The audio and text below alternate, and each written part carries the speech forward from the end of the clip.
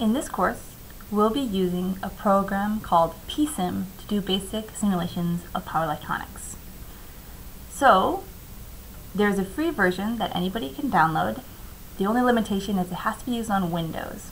So if you have a Windows computer, you can go to this website, just type in PSIM, or go to this website here, URL, and you can click on Download Demo.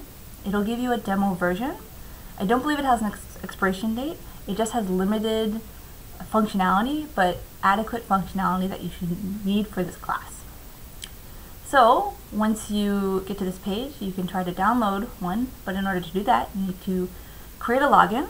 So if you don't have an account yet, you would go to this button and fill out all this stuff and register.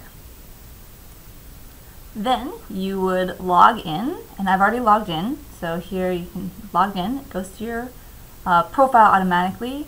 All you really need to do is click this again. It'll bring you back to the download page, and then you can click download now and it'll start your download for you. Then once you have it downloaded, you open up the zip file, and which is here, you open up this file and run it, and it will install the latest version of PSIM that you can use for this course. Once you open PSIM, you get this type of interface. You usually get this tip of the day, which you can close, and you'll be able to make a circuit and simulate it in this environment, PSIM environment, and we'll be able to look at the output waveforms. So for now, that's the step for just downloading the program, which we'll be using in this course.